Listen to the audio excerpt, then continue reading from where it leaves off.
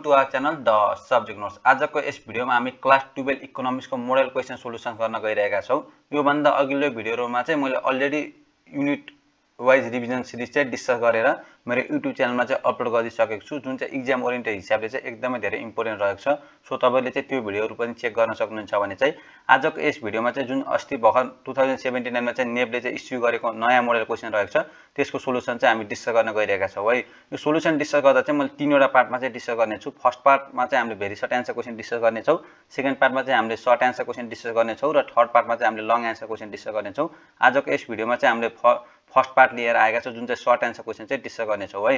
अनि अर्को चाहिँ के कुरा चाहिँ तपाईलाई मैले जानकारी गराउन चाहे भने चाहिँ यो चाहिँ क्लास 12 को जुन 2080 वैशाख 26 मा चाहिँ जुन बोर्ड एक्जाम हुन लागेको छ नि, त्यो बोर्ड एक्जाम ओरिएन्टेड यो मोडल क्वेशन चाहिँ एकदमै धेरै इम्पोर्टेन्ट रहन्छ, किनभने यो बार चाहिँ 4-5 वटा क्वेशन चाहिँ फसेकै हुन्छ।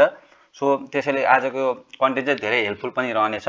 अनि अर्को के कुरा पनि जानकारी गराउन चाहन्छु भने चाहिँ यो जुन हामीले डिस्कस गर्न लागेको तपाईको जुन क्वेशन पेपर हजुरले चाहिन्छ भने चाहिँ यही भिडियोको डिस्क्रिप्सनमा चाहिँ मैले लिंक राखिदिन्छु, त्यसको थ्रुबाट पनि तपाईले त्यो क्वेशन पेपर चाहिँ हेर्न सक्नुहुनेछ। अब चाहिँ म कति पनि ढिला नगरेर चाहिँ मेन टपिक तर्फ नै जान चाहे, जुन चाहिँ very short answer क्वेशनको number first रहेको छ।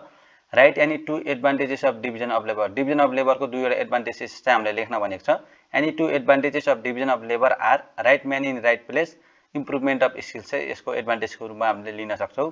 अब नम्बर 2 मा रहेको छ a seller earns RS 700 from the sales of 10 units of a goods. एउटा सेलरले चाहिँ 10 वटा युनिट्स अफ गुड्स बेच्यो भने चाहिँ 700 रुपैयाँ चाहिँ कमाउँछ भने if he sales one more unit her his total revenue becomes RS 750। त्यो 10 मध्ये अरु एउटा बढी त्यसले सेल गर्यो भने चाहिँ त्यसको टोटल रेभेन्यू चाहिँ 750 हुन्छ। Then find marginal revenue by using formula. अब चाहिँ हामीले मार्जिनल रेभेन्यूको फर्मुला चाहिँ प्रयोग गरेर चाहिँ मार्जिनल रेभेन्यू चाहिँ फाइन्ड गर्न भनेको छ। यसको सोलुसन चाहिँ हामीले कसरी गर्न सक्छौं भने चाहिँ सुरुमा त हजुरले मार्जिनल रेभेन्यूको चाहिँ फर्मुला थाहा हुनु पर्यो है। Marginal revenue equal to change in total revenue divide by change in quantity solve हुन्छ।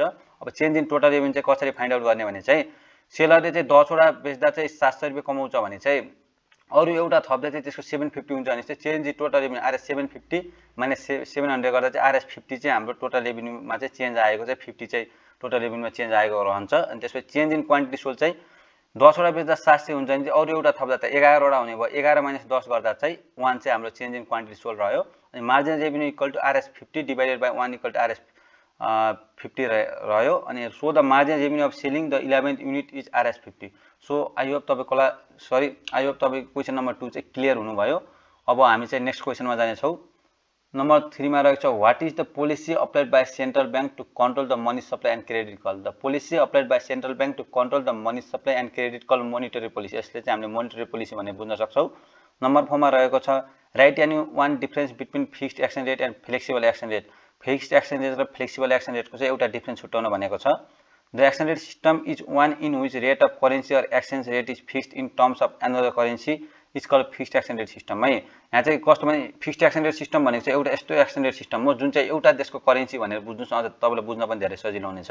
एउटा देशको करेन्सी एक्सचेन्ज गर्दा चाहिँ अर्को देशको करेन्सीसँग त्यहाँ चाहिँ एक्सचेन्ज रेट चाहिँ फिक्स रूपमा चाहिँ एक्सचेन्ज गरिन्छ भने चाहिँ त्यसलाई चाहिँ हामीले फिक्स्ड एक्सचेन्ज रेट सिस्टम भन्न सक्छौं। अब एक्जाम्पलको रूपमा चाहिँ इन्डिया र नेपालको जुन एक्सचेन्ज रेट सिस्टम छ नि करेन्सी, त्यो चाहिँ फिक्स्ड एक्सचेन्ज रेट सिस्टम हो है। So I hope fixed exchange rate system clear हुनुभयो। अब त्यसपछि whereas the exchange rate system is one in which the rates of currency or exchange rate is determined by the market force हो है of demand and supply is called flexible exchange rate system है।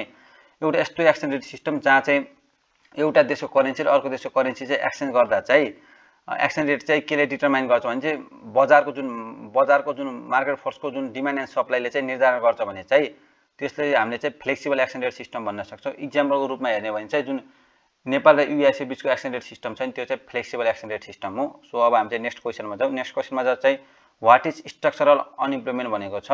संरचनागत बेरोजगार भनेको के हो भनेर बुझ्न सक्छौं नेपालीमा। Structural unemployment is defined as the situation which occurs due to change in the structure of the economy. सामान्य रूपमा चाहिँ यो भनेको चाहिँ के हो भने चाहिँ स्ट्रक्चरल अनइम्प्लोयमेन्ट भनेको चाहिँ एउटा यस्तो अवस्था हो जहाँ चाहिँ अर्थव्यवस्थाको संरचनामा चाहिँ केही परिवर्तन आयो भने चाहिँ त्यसलाई चाहिँ हामीले स्ट्रक्चरल अनइम्प्लोयमेन्ट भनेर चाहिँ बुझ्न सक्छौं।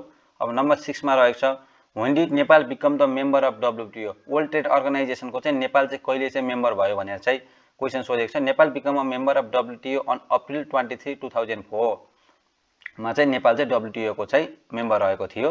Write down any two policies aimed at reducing the size of population below poverty line in current plan of Nepal. यहाँ चाहिँ के भन्यो भने चाहिँ जुन करेन्ट प्लान अफ नेपालको चाहिँ जुन कस्तो नीति छ क्या, त्यसको दुईवटा नीति कस्तो छ, जुन चाहिँ size of population below poverty line, जुन चाहिँ गरिबी मुनि रहेका जनसङ्ख्या छन् नि त्यसले चाहिँ कसरी घटाउन सकिन्छ, त्यसको उद्देश्य के छ अथवा नीति के छ त, त्यो अहिलेको करेन्ट प्लान अफ नेपाल जुन चाहिँ 15 इयर प्लान चलेको छ नि त्यसको नीतिहरू चाहिँ जुन गरिबी मुनि रहेका जनसङ्ख्या चाहिँ कसरी कम गर्न सकिन्छ त्यो दुईवटा नीति चाहिँ लेख्नु भनेको छ।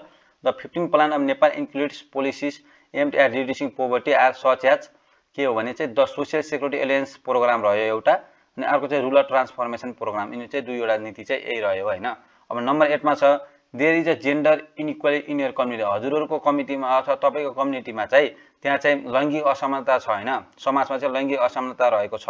More priority is given to boys as compare to girls either at home or in school. केटालाई चाहिँ केटीहरू भन्दा चाहिँ धेरै प्राथमिकता चाहिँ दिइन्छ, घरमा होस् अथवा विद्यालयमा। In this regard state any 2 roles that you can play to achieve the goal of gender equality in education by 2013 Nepal. नेपालमा जुन 2030 सम्म लैङ्गिक समावेशितालाई बराबर गराउन एजुकेसन जुन चाहिँ शिक्षामा चाहिँ लैङ्गिक समावेशिता चाहिँ बराबर गराउनको लागि चाहिँ तपाईँले खेल्न सक्ने भूमिका के हो, त्यसको दुईवटा भूमिका चाहिँ तपाईँले लेख्नुहोस् भनेको छ, रोल्स चाहिँ लेख्नुहोस् भनेको छ। नम्बर 1 मा चाहिँ म भएको चाहिँ कस्तो खालको प्रोग्रामर कस्तो खालको भूमिका खेल्थे त्यो चाहिँ मैले आफ्नो वेमा लेख्ने छु, यहाँ एक्सप्लेन गरेको छु। तपाईँले चाहिँ आफ्नो वेमा पनि एक्सप्लेन गर्न मिल्छ है, यो चाहिँ मिलाएर लेख्ने खालको क्वेसन रहेछ। Raise awareness among parents and the community about the importance of providing equal opportunity to girls for education होइन। गर्ल्सलाई पनि बोइज जस्तै एजुकेसन चाहिँ समानता अवसर चाहिँ दिनुपर्छ, त्यस्ता खालका जनचेतना अथवा चेतनाका प्रोग्रामहरू अथवा प्यारेन्ट्सहरूलाई चाहिँ मैले कन्भिन्स गर्थेँ अथवा कम्युनिटीमा चाहिँ त्यस्तो खालको जागरुकता चाहिँ मैले चाहिँ अगाडि सार्थेँ होइन। फर्स्ट पोइन्टमा चाहिँ त्यही भनिएको छ। नम्बर 2 मा चाहिँ advocate for policy changes that promote gender equality in education such as equal access to education and इलिमिनेटिङ gender stereotype in teaching materials है।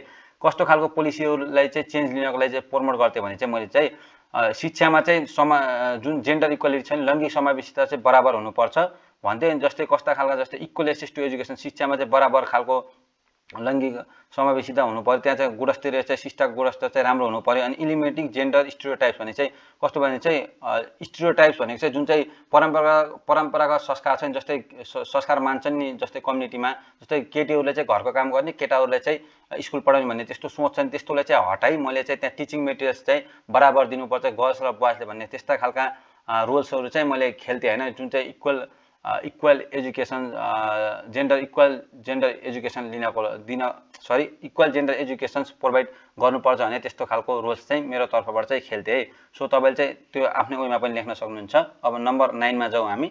नम्बर 9 मा जाँदा right any 2 प्रिरिक्विसाइट्स of primary data collections भनेको छ होइन। प्राइमरी डेटा कलेक्सन्स गर्दा चाहिँ दुईवटा प्रिरिक्विसाइट्स भनेको चाहिँ कस्तो भने चाहिँ प्राथमिक तथ्याङ्क भन्ने प्राइमेरी डेटा भयो। प्राथमिक तथ्याङ्क चाहिँ सङ्कलन गर्दा चाहिँ तपाईँले पूर्व जानकारी राख्नुपर्ने कुनै दुईवटा कुराहरू लेख्नुहोस् भने चाहिँ प्रिरिक्विसाइट्स भने चाहिँ पूर्व जानकारी राख्नुपर्ने दुईवटा कुरा के। The 2 प्रिरिक्विसाइट्स for collecting primary data are having a clear research design. एउटा चाहिँ त्यो जुन हामीले रिसर्च गर्छौँ त्यो चाहिँ डिजाइन चाहिँ क्लियर हुनु पर्यो। अनि अर्को सेकेन्डमा चाहिँ selecting appropriate data collection tool है। यहाँ चाहिँ के सिलेक्ट गर्थ्यो भने चाहिँ मैले चाहिँ उपयुक्त के डेटा चाहिँ उपयुक्त कलेक्सन गर्दा चाहिँ डेटा चाहिँ उपयुक्त तरिकामा चाहिँ मैले चाहिँ सिलेक्ट गर्थेँ। सो यो चाहिँ दुईवटा चाहिँ प्राइमेरी डेटा कलेक्सन चाहिँ रहेको छ। यो चाहिँ पूर्व जानकारी चाहिँ राख्नुपर्ने प्राइमेरी डेटा कलेक्सन गर्दा चाहिँ। नम्बर 10 मा रहेको छ the sources of primary data collection. Sorry यहाँ चाहिँ प्राइमेरी होइन, यो हाम्रो क्वेसनमा पनि रङ दिएको थियो। The sources of secondary data है। The sources of secondary data collections are books newspaper radio इटिसी होइन। जुन चाहिँ द्वितीय तथ्याङ्क सङ्कलन गर्दा चाहिँ सङ्कलन गर्ने चाहिँ के हुन्, बुक न्युजपेपर रेडियोलाई चाहिँ हामीले चाहिँ सेकेन्डरी डेटा कलेक्सन भन्न सक्छौँ होइन। अनि त्यसो but there are various problems in data collection from such sources. तर त्यो जुन सेकेन्डरी डेटा कलेक्सन गर्छौँ नि हामीले जस्तो बुक न्युजपेपर रेडियोबाट चाहिँ डेटा कलेक्सन गर्दा चाहिँ त्यहाँ चाहिँ विभिन्न खालका समस्याहरू चाहिँ आउँछन् होइन। In this regard point out any 2 problems while using the data from secondary resource. त्यस्तो सन्दर्भमा चाहिँ तपाईँले चाहिँ दुईवटा समस्या चाहिँ लेख्नुहोस् होइन, जुन चाहिँ तपाईँले चाहिँ सेकेन्डरी सोर्सेस अफ डेटा चाहिँ कलेक्ट गर्दा चाहिँ तपाईँले निम्तिने दुईवटा समस्याहरू चाहिँ यहाँ लेख्नुहोस् भनेको छ।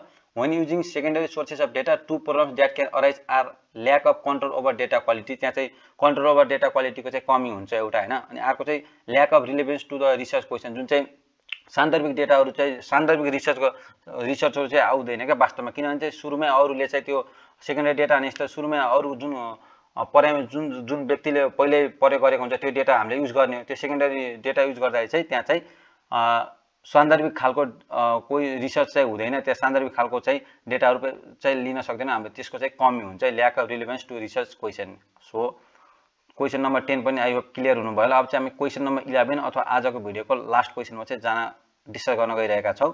If the difference and sum of first quartile Q1 and third quartile Q3 are 45 and 75 respectively, हैन। डिफरेन्स भने तपाईले एउटा के कुरा गर्नुहुन्छ, डिफरेन्स भनेको चाहिँ माइनस भनेको हो, सम भनेको चाहिँ प्लस भनेको है। जस्तै डिफरेन्स र सम अफ फर्स्ट क्वार्टर र थर्ड क्वार्टर चाहिँ 45 र 75 दिएको छ हैन। Find the coefficient of quartile deviation and interpret it भनेको छ। अब कोएफिसिएन्ट अफ क्वार्टाइल डिभिएसन चाहिँ हामीले फाइन्ड गर्ने भनेको छ। अब Q3 - Q1 भनेको चाहिँ हाम्रो 45 रह्यो, Q3 + Q2 भनेको चाहिँ 75 रह्यो। कोएफिसिएन्ट अफ क्वार्टाइल डिभिएसन्स क्याल्कुलेट गर्ने फर्मुला चाहिँ हाम्रो Q3 - Q1 divide by Q3 + Q1 रहन्छ, जुन चाहिँ 45 डिभाइड बाइ 75 गर्दा चाहिँ 0.6 चाहिँ हाम्रो एन्सर चाहिँ क्याल्कुलेट गर्यो है। सो आजको यो तपाईलाई कन्टेन्ट कस्तो लाग्यो हैन, यदि मन पर्यो भने चाहिँ च्यानललाई लाइक शेयर सब्स्क्राइब गरी मलाई कमेन्ट गरेर चाहिँ मोटिभेट गर्न सक्नुहुन्छ। म आगामी आउने दिनहरुमा चाहिँ पार्ट 2 र पार्ट 3 को भिडियो पनि निरन्तर लिएर छिटै नै आउने छु भन्दै अहिलेलाई बिदा हुन्छु। हस्त, धन्यवाद। जय देश, जय शिक्षा।